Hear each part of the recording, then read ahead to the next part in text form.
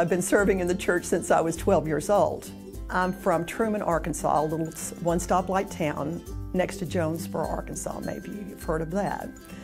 And my grandmother paid for my mother's first 3 children to take piano lessons, and I was the best of the 3. So at 12 years old, I was asked to be the organist of the church because they needed an organist. And I was a very serious 12-year-old, and I took it very seriously, and I started taking organ lessons. And after 1 year, I was on the official board at 13 years old. 40-some-odd years later, my mother died last year. I went back to that home church, took my 6 grandchildren there with me, and one of my little granddaughters sat up on that organ bench with me and saw the organ that I played for all the weddings, all the funerals, have a charm bracelet to prove it. That's how you got paid, was the charms on your charm bracelet. And really that launched me into being a lifelong Methodist, and all of my 6 siblings are too, as well as their spouses. I remember when I very first started out, my very first appointment, I was so anxious I was a student at Perkins, I was anxious to get an appointment. I bugged my superintendent, and so like the Wednesday before the Sunday that things were supposed to, he calls me that Wednesday and says, well, we have a church for you. Oh, I was so excited. And I said, well, like, how will they know that I'm the pastor? And he says, well, you know, you put on your tie, you grab your Bible, and you show up. And and I've always thought about, well, that was probably some of the best advice I got in my entire ministry. You know, put in your tie, grab your Bible, show up. They'll know there was 20 folks in the congregation. It was in Sadler, Texas. You know, and they were so gracious. You know, I didn't know anything, and they were so kind to me along the way. But you know, every appointment that I've served is its own unique gift.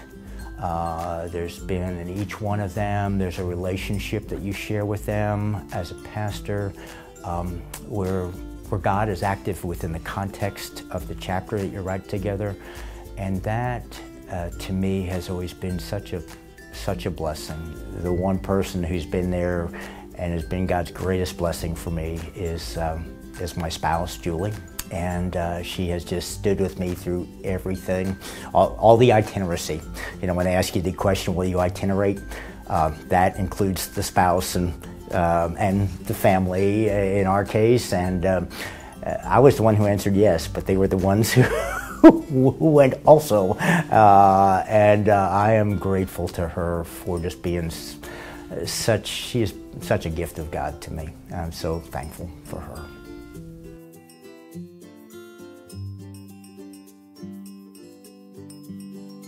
I grew up in the Northeast in a community that was on the shoreline, and it was a place where the fresh water ran into the salt water, and they call it an estuary.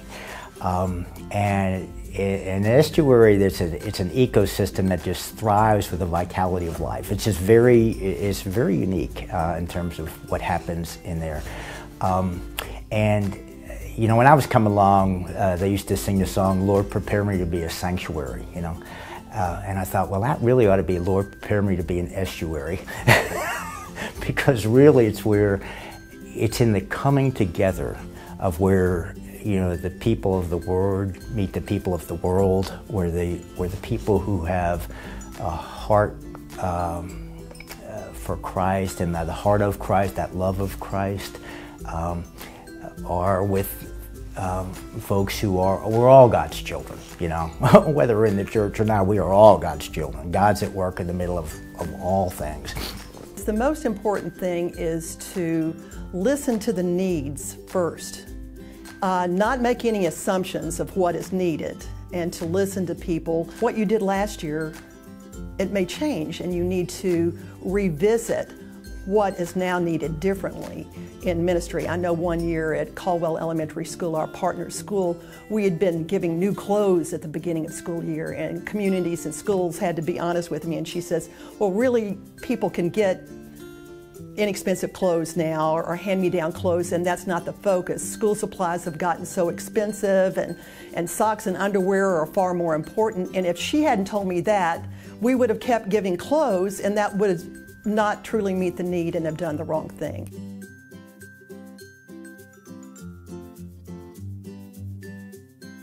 I went to a seminar, and they were talking about the church and kind of what the church is going through, and they had young pastors up there, and they talked about the future.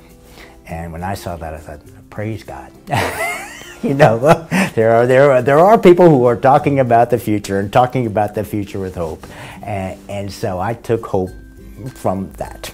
That, you know, golly, there are folks who have a heart for what's out ahead, and what a blessing that is. Oftentimes in life, you would think that the really tough things, the disasters in life, wouldn't be where you find hope, but we are people of the resurrection, and really that's where you find hope, and really the intersection between despair and hope is where you find meaning in life.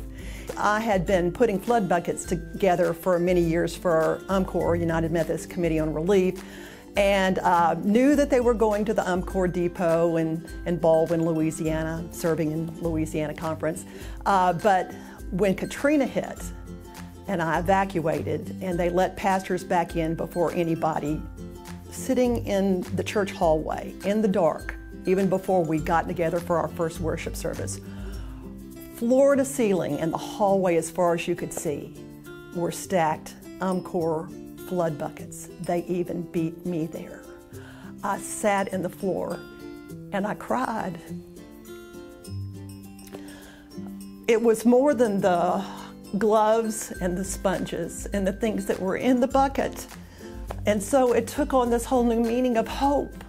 And when you survive something terrible, for someone to offer you hope. And it really gave me a new sense of ministry. I will say in the tough times in life, I've lived long enough as a retiree, that I want people to hear the story, we are a people of hope. And that flood bucket and our connectionalism as United Methodists, offering hope to people is such an important thing.